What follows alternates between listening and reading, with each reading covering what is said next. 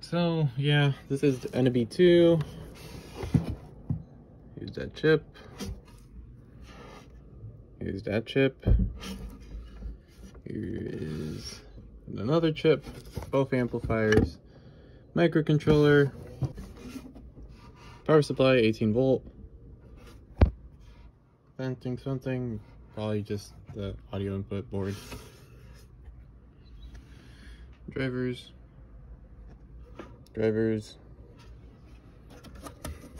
This pretty much proves that this is just a firmware revision for the Generation 2.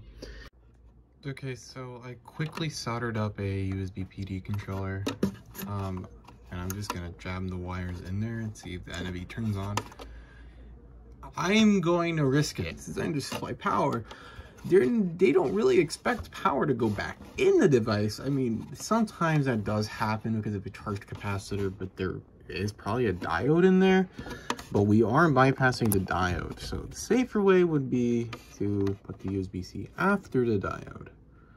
But then you bypass the reverse polarity check. Well, again, I didn't really take a look into anything. I'm literally just going to shove 20 volts down the 18 volt lane. It is a little bit over voltage, but it's from a power bank. I don't think it's going to explode anything. It'll probably trip the power bank. So let's see if this works.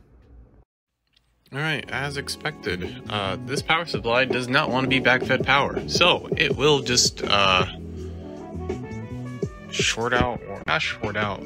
overload my power bank here. But if I connected directly without the power bank, the power supply I mean, it worked just fine. So it's playing right now, and I'm actually able to reach maximum volume without my power bank crapping out, which is great. So I just need to add a switch here from switch to AC to USB-C. I should be good there. So I'm an idiot and didn't realize how low my power bank was in terms of charge level.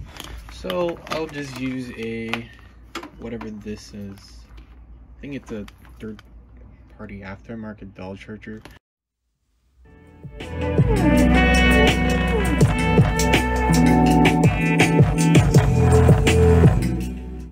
Yeah, that seems to work just fine.